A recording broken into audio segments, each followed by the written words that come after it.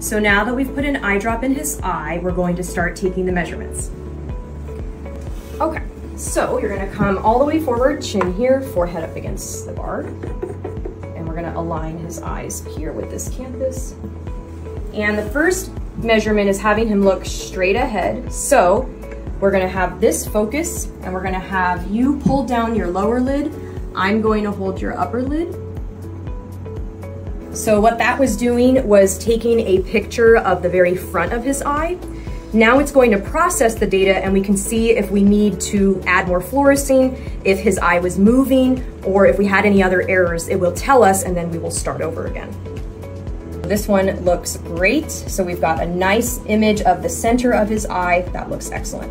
So now we're gonna move on to the down gaze. So same thing, pulling your lower lid, I'll hold your upper lid, and just look down. Now this one, I'm just lining up the upper limbus here. And again, now this is processing the data from him looking down, making sure that he didn't blink, he didn't move, and we have enough fluorescein in his eye. And that's all it takes to do an Smap, which will create a 3D custom scleral lens.